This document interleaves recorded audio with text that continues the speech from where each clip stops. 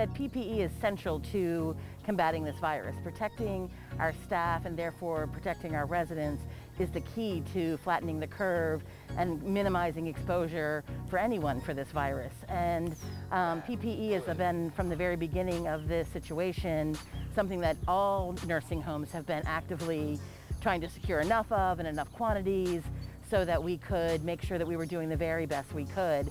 And so this shipment and its quantity helps do that in a very effective manner. We received personal protective equipment from FEMA.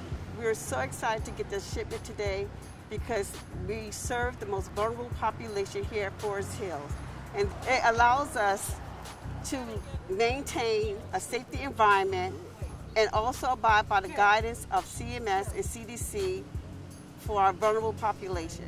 We were just hoping and praying that someone would come through with a larger quantity so that we would be able to use them to protect our staff and the sisters who care for their elderly poor here, and to provide for the needs of our PPE equipment.